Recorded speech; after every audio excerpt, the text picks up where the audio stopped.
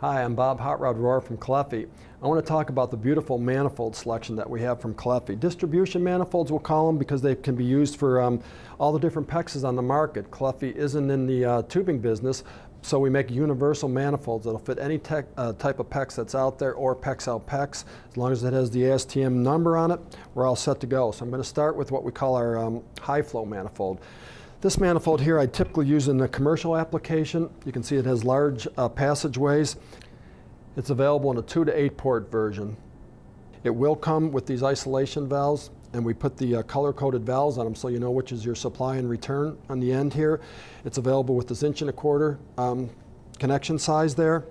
Every manifold that we send out, we pre-test it, we assemble and we pre-test it in the shop before we ship it out to you. So it's going to come mounted on these brackets just like you see it here. There's no assembly required on the job. You take this out of the box, install it, connect your PEX to it, and away you go. On this end, we've got some nice features too. We've got a couple air vents. These are float style air vents, so any air that's in these manifolds as the tubing starts circulating is going to rise up to these high point float vent type manifolds, and you can vent it out. Below that, we've got a couple flush and purge valves, so you can flush it out the first time, get any dirt and debris out of the PEX tubing, and also if you have to add some fluid to it, if it's a glycol system, for example, you could pump it right into these connections here. So this is our high flow. Now it can be used for a lot of different things. It's not just a radiant manifold. There's a lot of chilled water systems that are coming on the market, chilled beam systems and stuff like that. It's a distribution manifold. It can be used for hot or cold water. High flow is the key to this manifold right here. One last thing on this manifold here, we do have some optional temperature gauges, and what's nice about them is we give you wells right in the isolation valves that you just slide those in like that.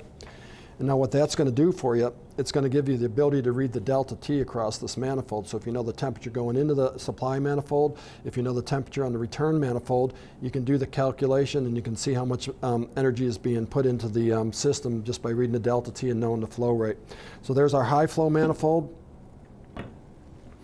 Moving on to this one, we're going to call this our intermediate manifold. Now, we start to get some more features in this manifold. This is going to be available in a 3 to 13 port version.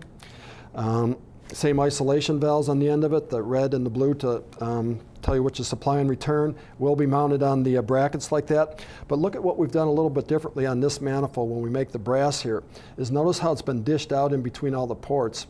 And what that does that's really nice for you is when you bring your tubing up out of the floor in behind the lower manifold, the tube will nestle in that little notch in there, and notice they're offset a little bit from side to side, so now the tubings are going to lay through that notch in the back side of that and line up perfectly with the port above it. We take this a step further on this manifold here, and we give you the ability to do some balancing. So what you have here on the top, you pop off that white plastic cap, and you'll notice under there is an Allen screw.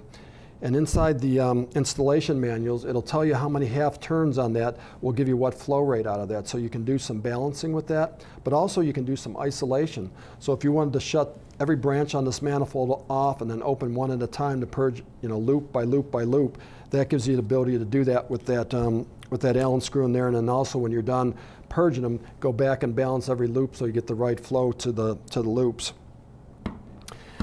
Now on the bottom of this manifold, we've got the ability on the return side to put zone valves on it. So you've got a little plastic cap on here that you can actually use to turn it on and off like a thumb screw on there. So now you can isolate the top with the Allen screw. On the bottom you can isolate it by just turning this cap. But now if you wanted to, you could take that cap right off there and you could put an actuator on there. Now you can start zoning this manifold. So every one of these loops could have its own zone control on it. I'm going to show you the zone actuators when we get down to the last manifold. Also on this one, we've got the same air vents on the end here, nice float type air vents.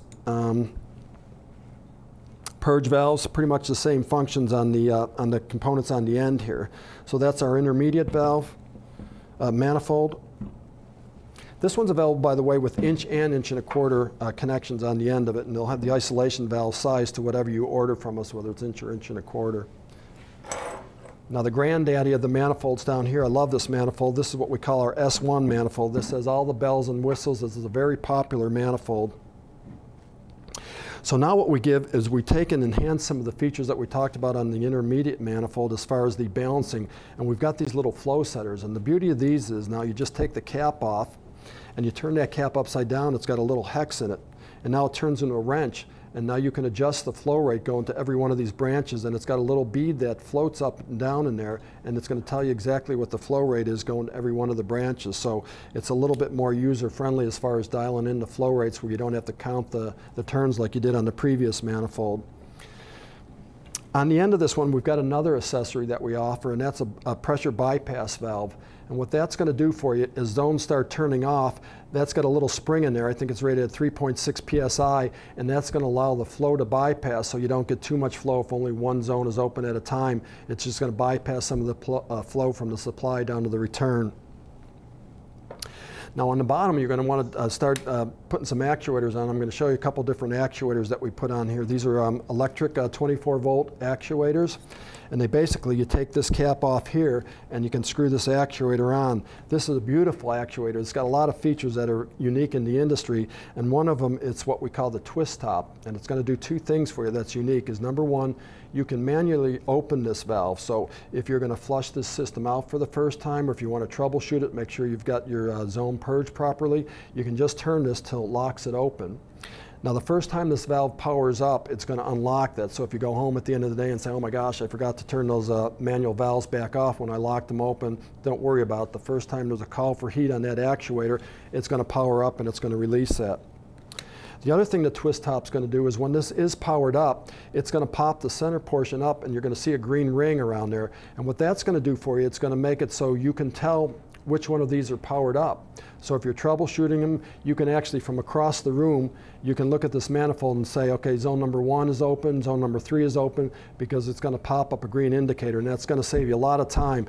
If you didn't have that, you're going to have to wait and see if you can feel the temperature on that valve or if you can hear some flow through it. So that pop top is a really unique feature to this TwistFlow actuator. We do have one other actuator that's new to us right now, and this one would go on there also. It will pop up to indicate the flow is that it's been energized and that there's flow going through it.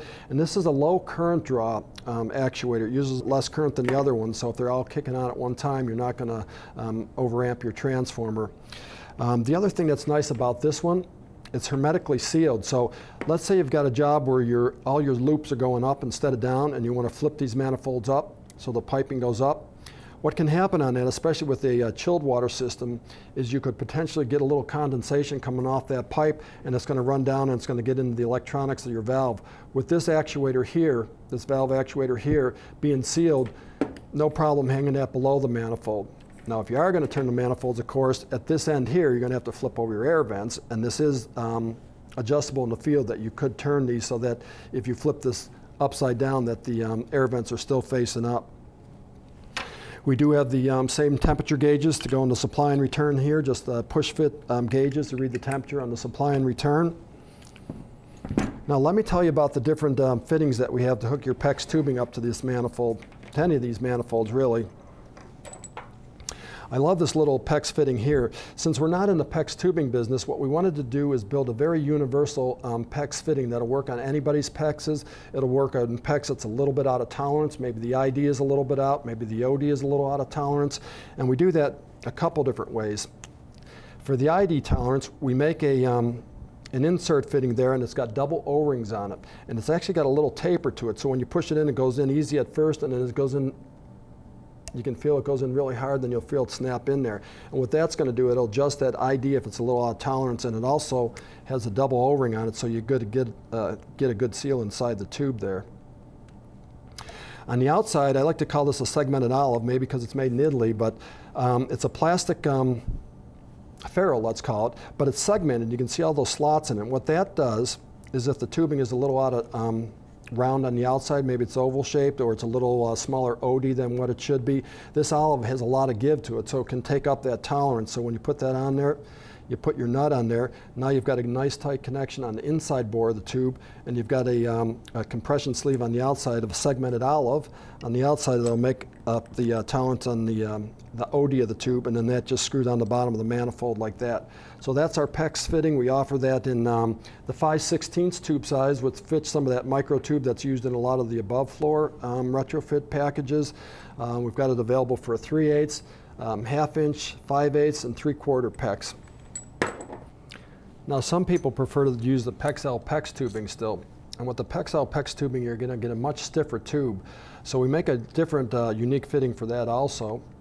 And what we do differently is we use a brass ferrule in there, because that's going to grip into the tube much better than the plastic one. So when that goes on there, it really bites into the tube. And then if I can get this apart without dropping anything, let me show you the difference on the insert part of it also. What we do on the inside of that fitting there is we put a little washer in there, so the end of that aluminum, when you cut the tube, doesn't touch the brass, where you can get some electrolysis. So that's what's going to be a little bit different about the PEX fitting. It's going to have a little different ferrule compression ring on it and a little different insert fitting. All of our PEX fittings are going to have a O-ring seal, what we call a no seal on it. So we're not dependent on just the taper brass to brass connection when that goes up into the manifold like that. We've got a nice seal, double seal actually. We've got the brass as well as the O-ring, the nose O-ring at the end of it, so that goes on there. We do make a nice little box wrench for tightening those up, so you don't have to use a channel locks or a pipe wrench and mark up the brass fittings. So one last thing I want to show you, this is a nice feature that we offer as an option also, and these are little temperature indicator gauges. So what these would do is, let me put this together and I'll show you how you would use this. These are meant to snap right over the outside of PEX like that. They come with a little tube of heat transfer grease that you put on the back side of that to make a good connection to the PEX tube. And now you can read the temperature in the individual zones. And I'll tell you a little trick for using those. If you have one of these on the supply and you have one on the return, now you know your delta T. So if you know your delta T, and then you come up here on the top of the manifold, and when the pump's running, you read how many GPMs is going through that loop. So now by knowing the delta T and the GPM, you put that into the BTU formula, and you can tell exactly how many BTUs, how much heat is being put out to every one of these loops on there. It's a great troubleshooting device. It's also nice for setting up and balancing systems, and it's great to keep a box of these in your truck. There's so many different things. They'll fit on copper pipe.